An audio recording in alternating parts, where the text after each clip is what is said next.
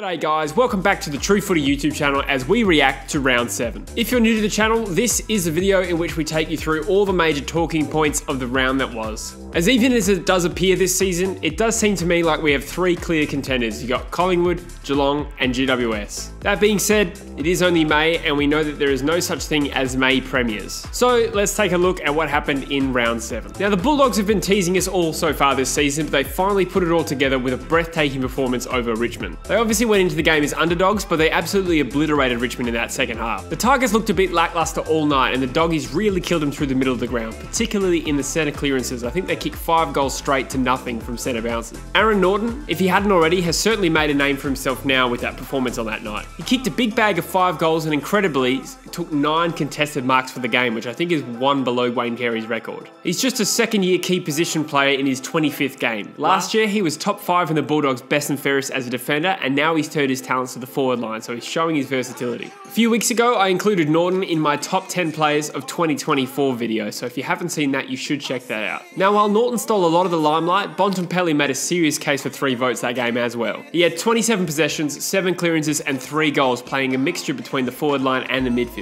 Most of the Bulldogs' guns were firing, but it was good to see Josh Dunkley make a big return to form with by far his best performance of the season. Hayden Crosby is really starting to carve out a niche as well for them down back, which I think has been a big plus for them. Watching them last week in Perth against the Dockers, I thought the Bulldogs looked fairly strong, so it's nice to see them get some reward for their effort. They've proven themselves to be a fairly up and down side this year. They've lost to Carlton and the Gold Coast, but then smashed Richmond. I feel like we're going to see more results like that in the future. Now moving on, Damien Barrett has come out and said that Brendan Bolton is beyond the point of no return after his massive loss to North on the weekend. In other words, Barrett thinks he's already a certainty to be sacked at the end of the season. This comes after criticism from Barrett during the week that the Blues were back to loving their honourable losses. The thing is, I get Barrett's point of view and he's saying that Brendan Bolton shouldn't be given a free pass because they're rebuilding and they've only won 4 games out of the last 39. But to say that he's gone past the point of no return in round 7 is quite ridiculous in my opinion. In fact, I can't help but think that Barrett's got a bit of emotion behind that call. Yes, Carlton were absolutely terrible against North, but that happens quite often following a really disappointing loss the week before. Carlton put absolutely everything into that first half against Hawthorn and to fall short would have been quite demotivating for them. I saw that coming personally and that's why I tipped North to win comfortably this week. And while I definitely agree that Bolton shouldn't be given a free pass, this is the first time that Carlton have probably really disappointed this year. In summary, I just have to say that Brendan Bolton's past the point of no return this season is absolute horseshit. So while the Demons were absolutely jubilant in light of their surprise win over the Hawks and Clarkson, as you'd expect, were absolutely seething. In fact, I don't have the footage, but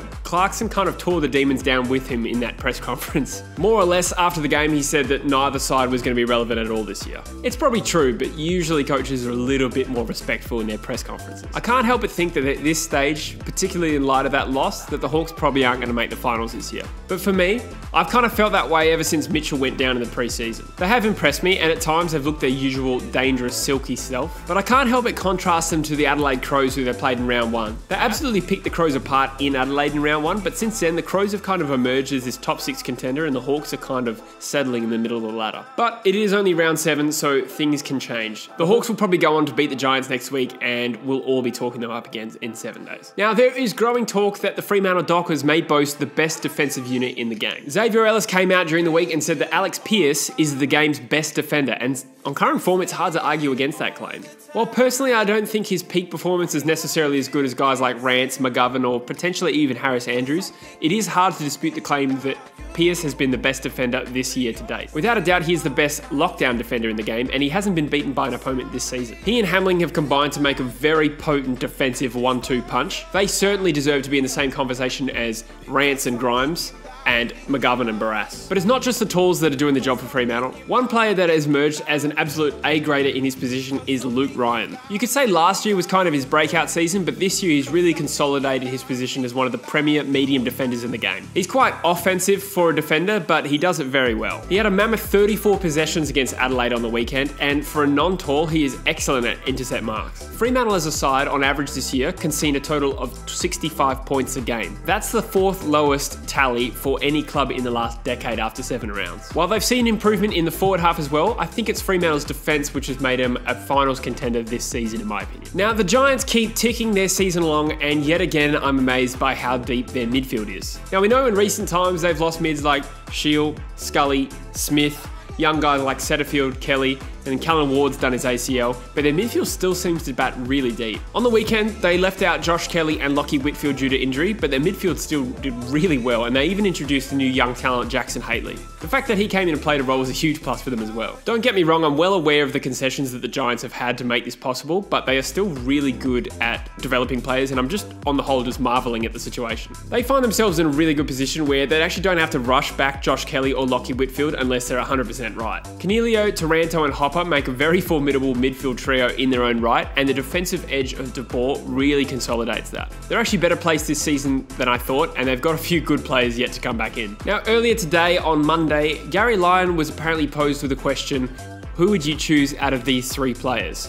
Joe Danaher, Darcy Moore, or Pat Cripps? His answer to this question was quite interesting in my opinion. He chose Darcy Moore. Now, Darcy Moore is having a fantastic season as a defender, but I was a little bit surprised by this answer because while he's been brilliant this year, I don't think he has the same ranking in his position as someone like Pat Cripps, who is genuinely one of the best midfielders in the game already. And while I admit that Danaher probably needs to build up some more form before we can really consider him a real gun, I would still probably err on the side of picking the potential gun key forward over the gun key back. Historically, I think it's a bit harder to come by absolute gun key forward. This might sound strange given Gary Lyon's bad reputation, but I actually really respect him as a pundit. On the Couch, I think he's the best AFL analysis show going, apart from this one. So I'm really not trying to tear his opinion apart so much as test the waters to see what you guys think. If you had to choose between Darcy Moore, Joe Danaher, or Pat Cripps when you were starting a new team, who would you choose? Make sure you let us know in the comments below. Now, as we alluded to earlier, Aaron Norton was voted the True Footy Player of the Round. He scored 17 votes out of a possible 20. His teammate Bontempelli scored 13 votes out of 20, and that was enough for him to take over top spot in our overall ranking. Jeremy Cameron's 6-goal performance against the Saints was enough to see him slot back into the top 3. Believe it or not, we see no change in our top 5 of our rolling Phantom Brownlow Medal Award. None of the top 5 did enough to get a vote this week, but Tim Kelly and Marcus Bontempelli did enough to be equal on 10 votes with 3rd place. They're not all pictured, but we currently have 7 players tied on 10 votes. We also have a new AFL Fantasy League leader this round, with Killer Prad regaining the lead with his team Deep Threat. It was a real low round for scoring this week, and I'd imagine Lockie Whitfield missing and Pat Dangerfield getting injured was a huge factor in that. Congratulations to Killer Prad though, he's having an epic season and averaging 21.70 a game. Now, the footy tipping winner of the round was Farmer Wants a Fife, who scored an impressive 8 tips with a margin of 17. But somehow I still lead the competition, which is lucky because I only got 6 right this week. It's tied at the top with Dave O'Gangel and Farmer Wants a Fife equal with me on 40 points, but I do have a slightly better margin, so suck on that. Nah, just kidding guys, well done. I'm sure it won't be long before I am overtaken. Alright guys, that's all we have time for this week on True Footy Reacts. Sometime later this week, you'll see our weekly tipping video pop up on our channel. So if you haven't subscribed, make sure you do. Hit the notification bell, that way you get notified when it comes out. I hope you liked the video guys, and we'll see you later. Cheers.